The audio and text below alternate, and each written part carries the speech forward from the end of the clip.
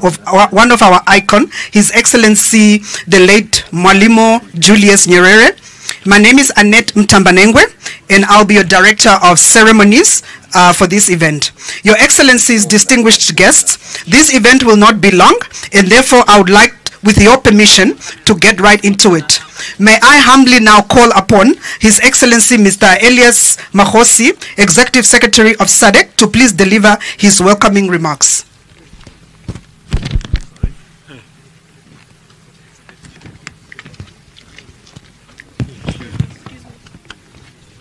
Sorry, please. Excuse me. Thank you. Your Excellencies, may I humbly request that we observe the protocols as have been set by the Director of Ceremony.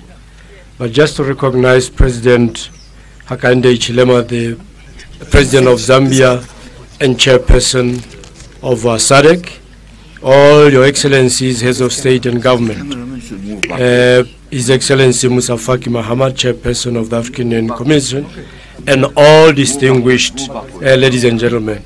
It is an honor and a privilege to stand in your midst here in front of the African Union Peace and Security Building to witness the historical unveiling of the statue in honor of His Excellency Mwalimu Julius Kambaranje Nyerere, one of the founding fathers of SADC and a true son of the African soil. Together with his colleagues, they established the Southern African Development Community in 1980 to achieve economic development, peace, and stability. To ensure that their legacy remains immortalized in the history of SADC, the summit approved a mechanism to honor the founders of SADC. The region has also institutionalized the Southern African Liberation Day on the 23rd March of every year, dedicated to honor our heroes for their tireless efforts and huge sacrifices in the liberation struggle. The history of Southern African liberation struggle is documented in beta publication in all the SADC languages.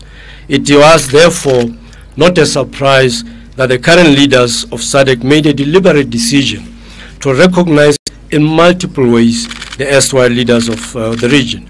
Your Excellencies, this statue is a tribute in honor of His Excellency President Nyerere, a visionary and inspirational of the African Revolution, an advocate, indeed a freedom fighter, a tireless mediator and peace builder across Africa. Mwalimu was a beacon of leadership against global imperialism, especially at a time when the infrastructure to fight against tyranny through education, military training, and diplomatic support was as scarce as freedom itself. The statue should be a reminder to the current and future generations of a leader who taught us to jealously guard our peace and security and fight for our freedoms in a selfless manner.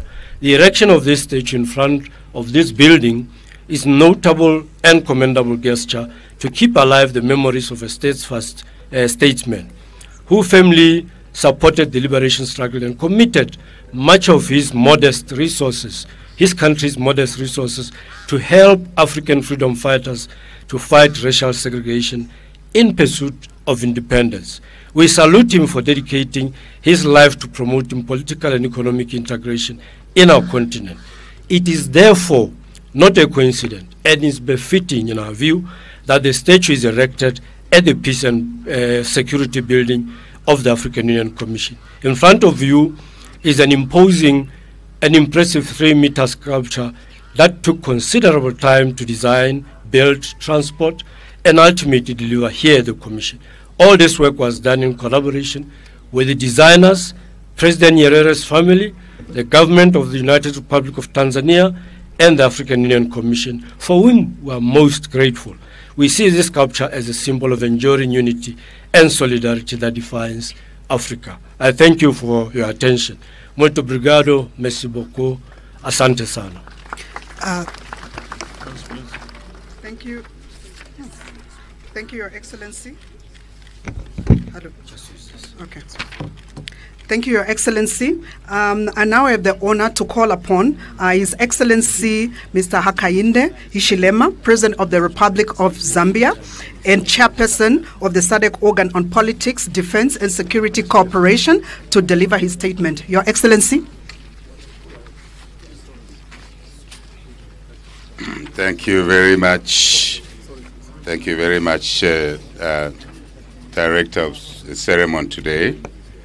Let me just recognize the AU outgoing chair, AU incoming chair, Prime Minister of Ethiopia, and indeed President Lorenzo. May I also acknowledge the presence of President of the Republic of Tanzania, our sister, Madam Suluhu Hassan, and various heads of state and government. You're all recognized, and indeed our Executive Secretary, SADC, who has just spoken. Thank you for your good messages, or message if you like. Ladies and gentlemen, in the interest of time, I want to express my gratitude, our gratitude for us as SADC and for me to make this short speech or message at such an important occasion as this one. It's really something that is heartwarming to see what we are just about to do this morning. We want to appreciate the work of many who initiated the early ideas to erect this statue here, to remember one of our icons, founders of SADC, and indeed, together with its colleagues, the African Union, as it was called before we know, it was the Organization of the African, if you like, as it were. But all of those diligent, dedicated freedom fighters who worked with President Nyerere to do the work that they did to enable us today to sit as presidents and prime ministers of our countries. It is because of those people, that generation, and we thank them and thank them dearly. We want to also thank the SADC Secretariat for the work they've done, working with the family, working with the Tanzanian government and other stakeholders to make this possible. I want to congratulate, we want to congratulate all of those for the great achievement towards what we are about to witness today. This statue will be a constant reminder to all of us, individual countries, our regional economic blocks, as it were, or groupings, and Africa, and I believe the global community, for the noble work that this statesman, this true son of Tanzania, son of Africa, did for all of us and the global community. It is now my singular honor to unveil this statue of Dr. Julius Mwalimu Kambarage Nyerere, one of the founding fathers, as I said, of the regional body of SADC and the continental body of the African Union. May the memory of Dr. Julius Mwalimu Kambarage Nyerere continue to live on. And I want to say, Viva SADC, Viva African Union, Viva global peace, security and stability for development. That's deliberate. Viva peace, I'll repeat, peace, security and stability for development, because that's what he stood for. That's what we want to carry on. I thank you for your kind attention. Merci beaucoup. Ziko Mugwambiri. Thank you very much. In Arabic. Oh, thank you. What should I say? Oh, sure. Okay. All right. I will learn some other day. Not today. Thank you. Thank you very much. Thank you. Thank you, Your Excellency. Without any further ado, may I please call upon His Excellency Musa Faki Mahamat, Chairperson of the African Union Commission, to give his statement.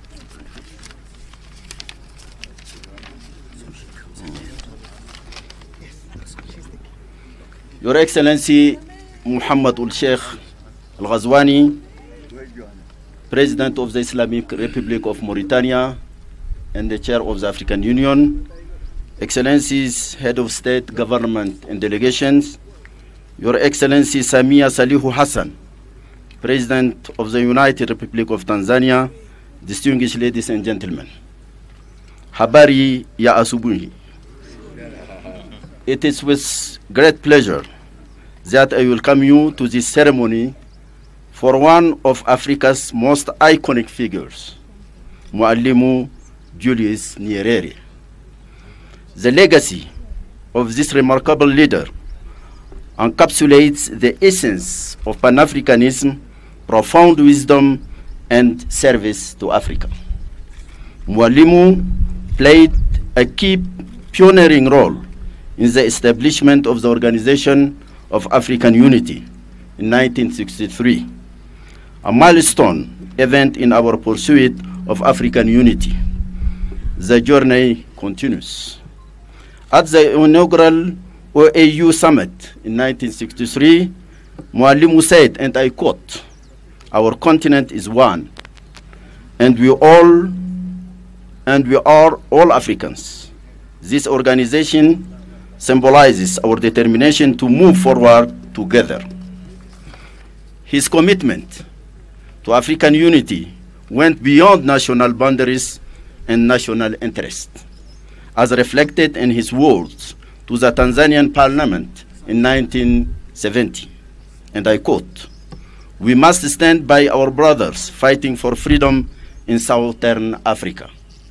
Their struggle is our struggle, and their victory is our victory." Under his leadership, Tanzania became a sanctuary for liberation movements across the continent. The organization of the African Unity Liberation Committee found its headquarters in Tanzania until the dismantling of the apartheid system in South Africa in 1994. Dar es Salaam was not only a safe haven for African liberation movements, but also for the Palestine Liberation Organization, PLO, and the Latin American countries. A teacher, but also a peacemaker, Mwalimu played a key role as mediator in African conflicts, particularly the crisis in Burundi. He remained a wise statesman who gave his counsel and advice selflessly to our union until the end of his life. It is therefore befitting that we honor his memory today as we rename the building to the Mwalimu Nyerere Political Affairs, Peace and Security Building. And we gather here to celebrate the legacy of Mwalimu Julius Nyerere. I would like to recall that the proposal for the AU Peace and Security Building to be named after this great leader was made by none other than the late President Hage Geingob of the Republic of Namibia, whose recent and timely passing has left the continent and the globe in shock. May the spirit of Mwalimu's wisdom and humility guide the work of this building that he now stands as its protector for peace and security in this continent. Thank you very much. Asante sana.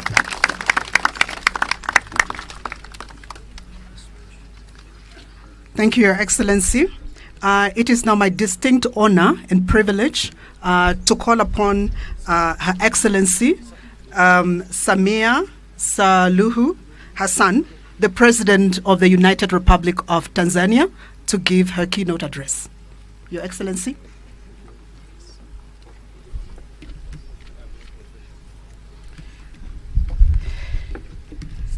Your Excellency, President of the Republic of Angola and SADC Chairperson, Your Excellency, President of Republic of Zambia and Chair of the Peace and Security Organ of the SADC, Excellencies, Heads of State and Government, Excellency SADC Executive Secretary, Honorable Ministers, distinguished guests. African history was mainly transmitted orally. However, over centuries from the Nok and Benin empires in the west to the Makonde and Azande communities in the east, statues were used to reinforce cultural identity and values and to communicate collective experiences. Today, Mwalimu Julius Kambarage Nyerere's statue recognizes his contribution to African liberation, unity and peace, and manifests our pride in our rich heritage. Gratitude is extended to SADC for undertaking this project and to the AU for according a place for Mwalimu's statue besides other great African colossal statesmen, His Imperial Majesty Haile Selassie and His Excellency Kwame Nkrumah. Your Excellencies, it is not easy to sum up Mwalimu's vision and motivation. Thankfully, his own words on Tanganyika's independence instruct us about this. He said, and I quote, "We have lit the independence torch to place it at the peak of Mount Kilimanjaro, to shine within and outside our borders, to bring hope where there is despair, love where there is hatred, and dignity where there is contempt." Like Nkrumah, Mwalimu's vision and devotion for a free and peaceful Africa was unmatched. To him, Africa's well-being came first before popular approval, personal fortune or country well-being. This is evidently so, even in our national anthem, where our first prayer of prosperity is to the mother Africa and then to Tanzania. Mwalimu backed the founding of our organization and mobilized Tanzanians in support of liberation movements across the continent. Even after leaving office, his support for Africa's efforts, including for peace, remained unwavering.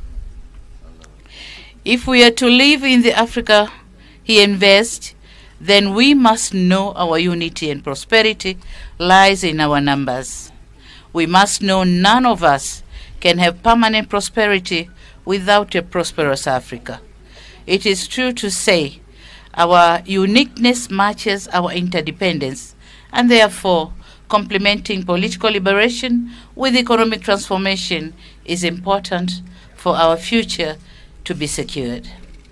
The Continental Free Trade Agreement must play a critical role to ensure the prosperity and dignity of the African people.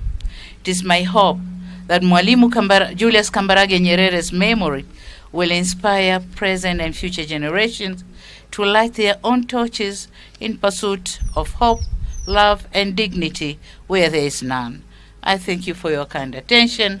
Asante sana.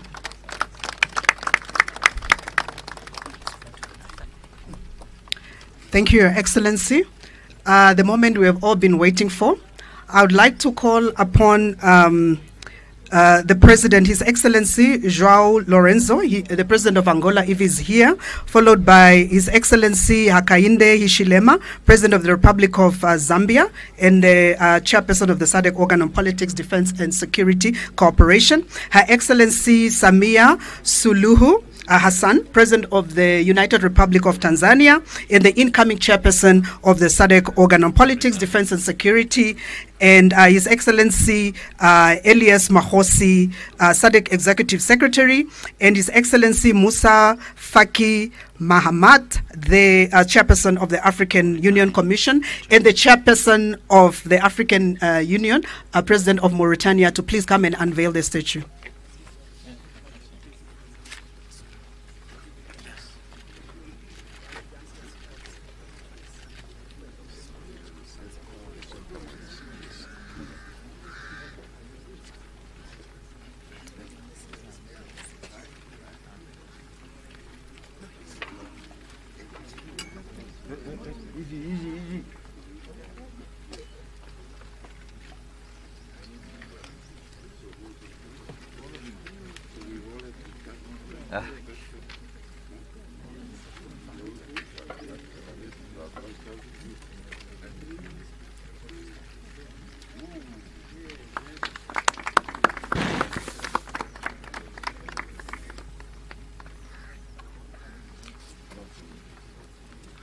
Cameraman.